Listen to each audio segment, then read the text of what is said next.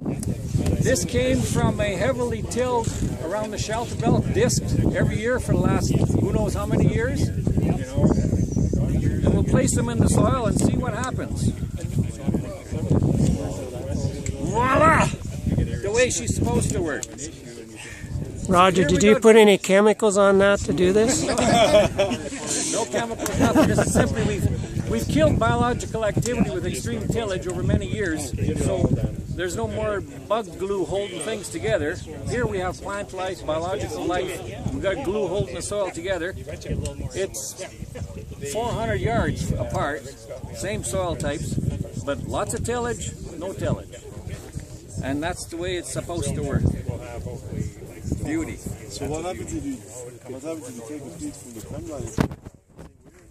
Well, because it's heavy clay, it's going to stay like this. It's not. It doesn't work 100% all the time. It's heavy clay.